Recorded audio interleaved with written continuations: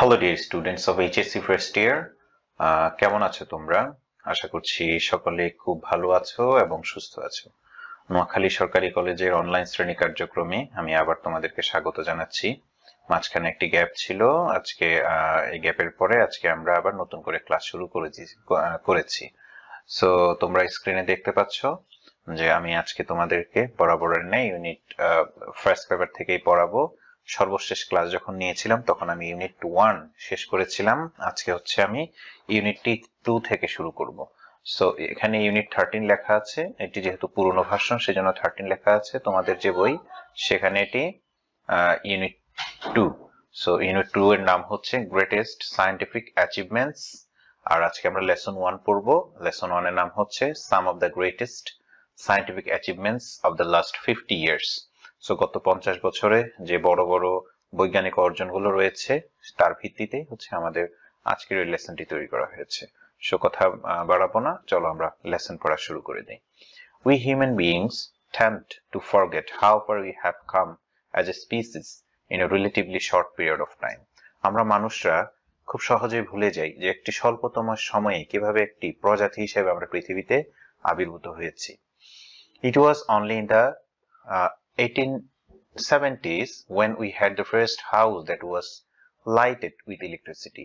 So বলছে যে কেবলমাত্র 1870 এর দশকেই আমরা আমাদের প্রথম গৃহটি পেয়েছিলাম যেটিতে প্রথমবারের মতো বিদ্যুতের আলোয় আলোকিত হয়েছিল যেটি Cars just started to become available 100 years ago.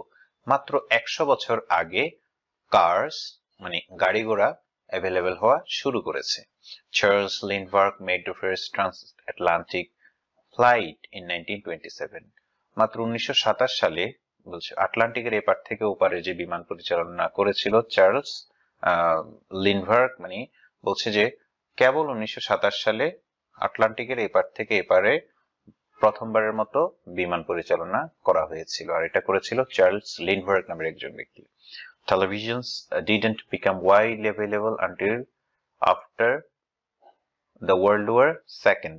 So বলছে যে দ্বিতীয় বিশ্বযুদ্ধের আগ পর্যন্ত টেলিভিশনও খুব বেশি একেবারে অ্যাভেলেবল মানে ছিল না জাস্ট মানে ওয়ার্ল্ড ওয়ার সেকেন্ডের কিছুদিন পর পর আস্তে আস্তে টেলিভিশনগুলো অ্যাভেলেবল হওয়া শুরু হয়েছে এর আগ পর্যন্ত ছিল না In other words, the advances humankind has made in a relatively short period of time having nothing short of extraordinary.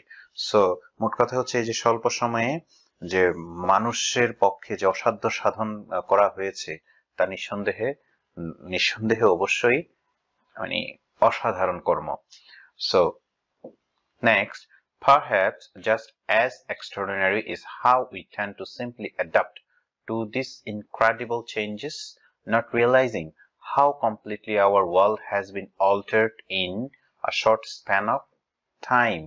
So বলছে সম্ভবত এই যে অর্জনগুলো এতটা এক্সট্রাঅর্ডিনারি যে মানে কি করি আমরা খুব সহজেই এই যে বড় বড় পরিবর্তনগুলো হয়েছে এগুলোর সাথে কোন রকমের রিয়েলাইজেশন ছাড়া আমরা উপলব্ধিও করতে পারি না যে এত বড় বড় চেঞ্জ গুলোর সাথে আমরা নিজেদেরকে খাপ খাইয়ে নিচ্ছি আমরা মানিয়ে নিচ্ছি এগুলোর সাথে অভ্যস্ত হয়ে যাচ্ছি সেটার সাথে আমরা উপলব্ধি পর্যন্ত করতে পারি না মানে এত বড় বড় অর্জন কিন্তু আমরা খুব সহজে এগুলোর সাথে মানিয়ে নিচ্ছি ইভেন আমরা মাঝে মাঝে রিয়েলাইজ পর্যন্ত করতে পারি না যেমন এক সময় আজকে থেকে হয়তোবা 30 বছর পূর্বে এখনকার মতো এই মোবাইল ফোন স্মার্টফোন তো দূরের কথা মোবাইল ফোন পর্যন্ত ছিল না মানুষ চিন্তাও করতে পারতো না জাস্ট 30 বছর আগে মানুষ চিন্তাও করতে পারতো না মানুষ যেখানে যাবে সেখানে হেঁটে হেঁটে গাড়িতে পাহাড়ের চূড়ায় বসে একজন আরেকজনের সাথে টেলিফোনে কথা বলতে পারবে জাস্ট 30 বছরের মধ্যে এটা আমাদের জীবনের সাথে ওতপ্রোতভাবে এমন ভাবে জড়িয়ে গেল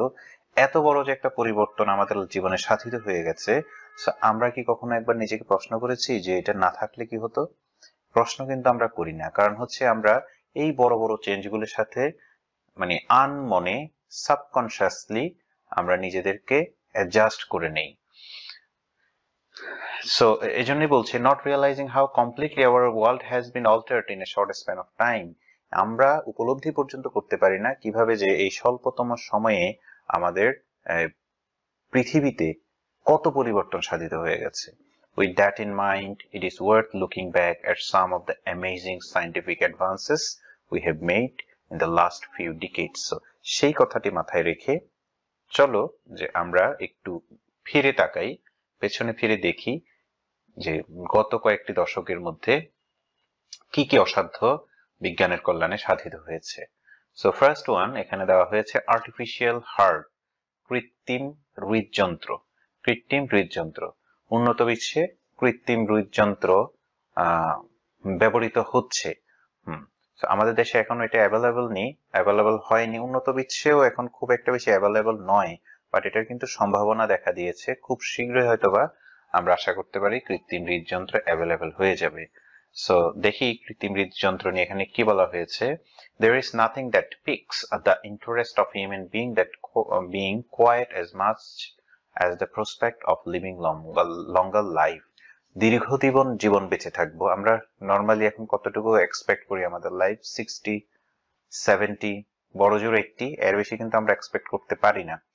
সো এখন কোনো কিছু যদি আমাদেরকে আশান্বিত করে যে না আমরা 100-150 বছর বেঁচে থাকবো, এর চাইতে বেশি সুখের সংবাদ আমাদের জন্য আর হতে পারে না।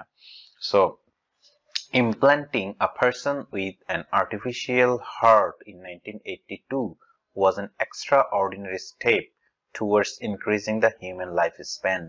So 1982 সালে একজন ব্যক্তির মধ্যে যে কৃত্রিম যে হৃদযন্ত্র স্থাপন করা হয়েছিল সেটা ছিল একটি অসাধারণ পদক্ষেপ।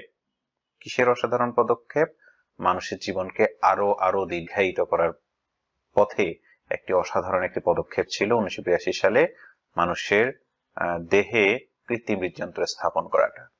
A Seattle-based dentist, Dr. Barney Clark, was the first person implanted with the Jarvik-7, an artificial heart intended to last a lifetime. So, যে আমেরিকার সিটেলে অবস্থিত একজন ডেন্টিস্ট, তার নাম হচ্ছে ডক্টর বার্নি ক্লার্ক।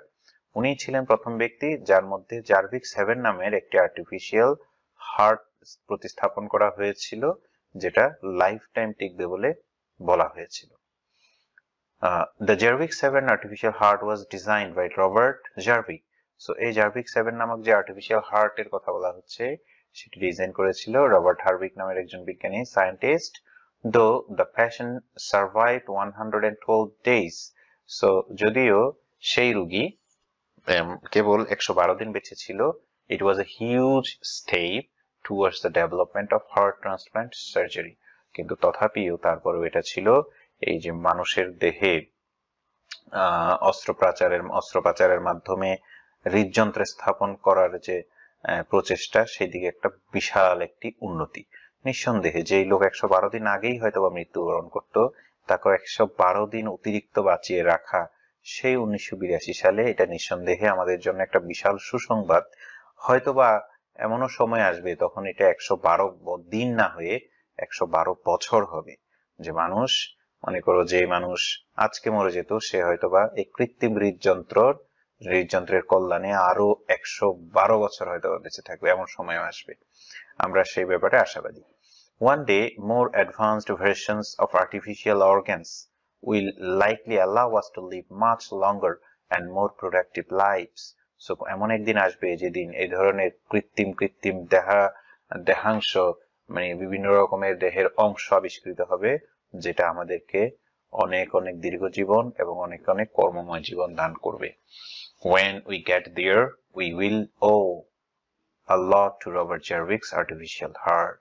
আমরা যেদিন সেই স্থানে পৌঁছাবো সেদিন নিঃসন্দেহে আমরা এই যে মিস্টার রবার্ট জার্ভিক, যিনি আর্টিফিশিয়াল বা কৃত্রিম হৃদযন্ত্র উদ্ভাবন করেছেন, তৈরি করেছেন, তার নিকট অনেক বেশি ঋণী থাকবো। সো তারপর কি আসছে?